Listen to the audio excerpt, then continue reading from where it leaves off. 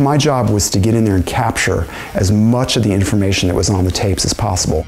The process that we used to transfer the tapes was so good and so accurate that it sounded like Isaac Hayes was standing right in front of me. You could hear the bottom of his ribs while he's singing.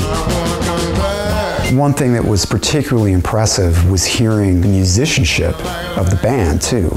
The bass lines just super round and super stereo localized, and then the drums are all the way to the right channel. You can really hear that delineation between instruments and those little halos around instruments.